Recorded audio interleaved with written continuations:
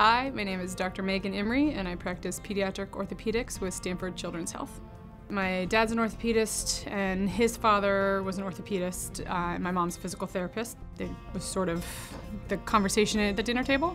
So that was kind of how I got exposed initially.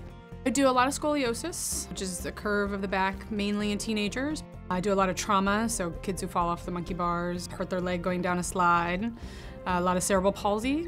And I tell families all the time that it doesn't hurt my feelings for them to get a second opinion, that I want them to feel comfortable with the process that they've gone through to make a decision, and if that means seeing other people within the practice, great. If that means seeing somebody else outside the practice, great. Whatever it takes for them to feel like they've made the best choice for their child. The patient population is by far my favorite part of it. I just really like kids.